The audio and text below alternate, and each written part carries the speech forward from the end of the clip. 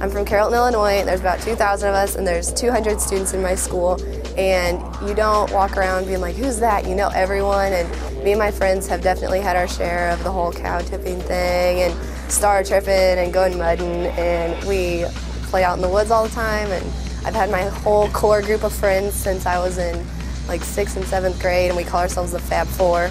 And we have all our little inside jokes, and we're going to graduate with each other. And I don't know, I just love being small town stuff, big diesel trucks. It's awesome. So right now I'm kind of just going through my own inside process. I kind of zone out. I don't hear a lot of things my wife says. She would say that it's probably pretty normal. Sometimes as I warm up or I'm driving to work listening to WIBI's Positive Start to Your Day, plug, I will just yodel just for kicks. So I've never done it in public.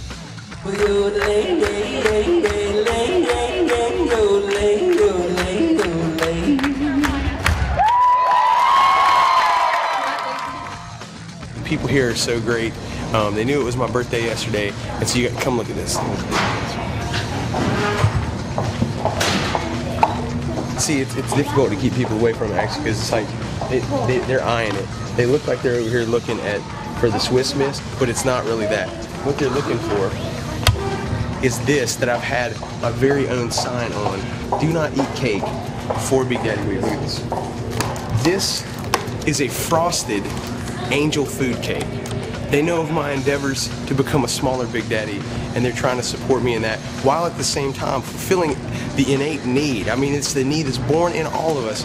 That we need cake on our birthday, man. I mean, it's a need. It's not just a mild sort of like desire. I mean, this is a need, and these people are meeting needs, I'm telling you.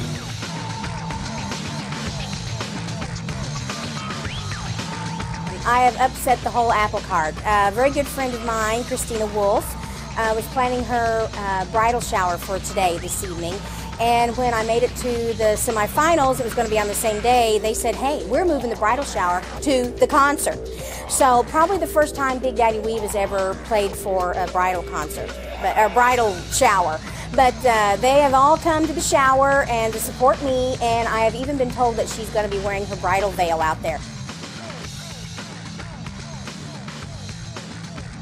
In past summer, I tried out for the American Idol at Disney World. They have their own American Idol experience, and so I saw that and I was excited. So I went and they did the audition process, and you go through that, and then you go through the producers, and then you make it to have this live stage set up and the audience, and they've put in their votes, and they have a winner each day.